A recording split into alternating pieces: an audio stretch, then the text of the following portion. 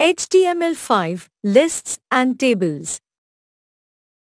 We have already learned about creating numbered lists and tables in Word 2016. Similarly, we will learn about creating lists and tables in HTML by using certain tags. Creating lists. A list is a group of related items. There are three ways of specifying items in a list. Ordered lists. In an ordered list, every item is marked with numbers that are in sequence. We use the OL tag to create an ordered list in HTML. We define an item in a list by using the li tag. It can be used as an empty tag as well as a container tag. The OL tag has two attributes, name type and start, which can be used in the following way. OL type is equal to A, starts the list from A. OL type is equal to A, start is equal to 2, starts the list from B. OL type is equal to 1, start is equal to 10, starts the list from 10. OL type is equal to I, start is equal to 2, starts the list from 2. OL type is equal to I, start is equal to 4, starts the list from 4. Look at the table given below for various type attributes. Type, numbers, alphabets and examples. Type A, alphabets, uppercase letters. Examples A, B, C, D, E.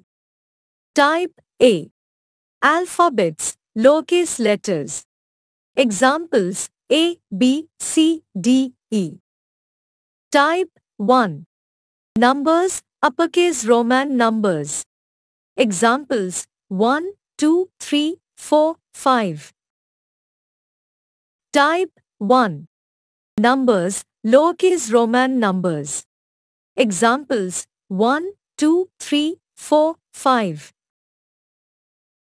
Type 1. Numbers, default. Examples 1, 2, 3, 4, 5. Observe the following HTML code and its output. Unordered lists.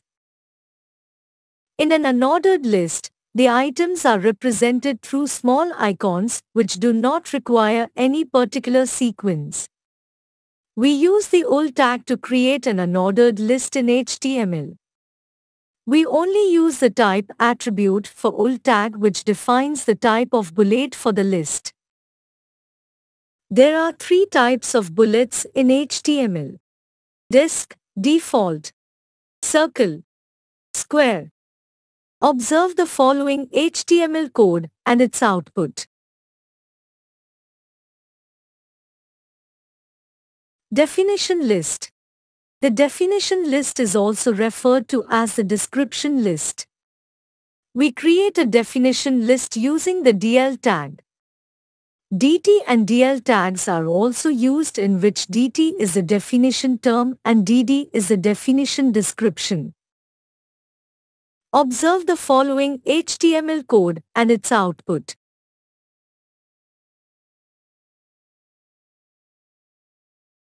Creating tables. A table represents the data in the form of rows and columns. In HTML5, we create a table by using the table tag. Table tag is defined inside the body tag. It is a container tag. We can create using the following child tags of the table tag. TR tag is used for defining table rows. TD tag is used for defining table data, i.e., the data of cells. Caption tag is used for defining the title of the table. eth is used for defining table headings. Observe the following table and the different tags used for various components of the table. English, class 2, marks 75. Science, class 5, marks 80. Maths, Class 3. Marks 55. Social Studies. Class 4. Marks 70. Caption tag for table, subjects and marks. Eth tag for subject, class, marks. TR for adding data for a particular row. TD tag for table entries such as English, 275. CSS properties with table tag.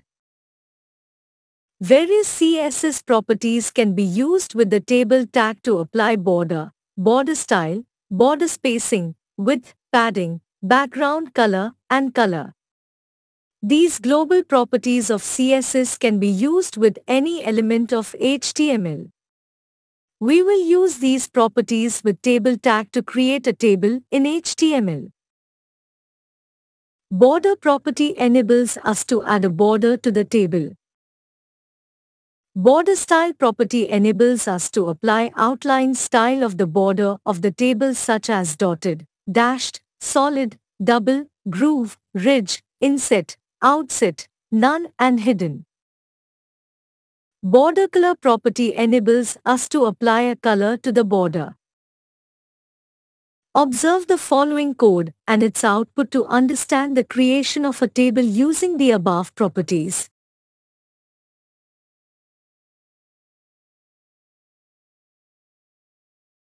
Border spacing property specifies the space between borders of adjacent cells.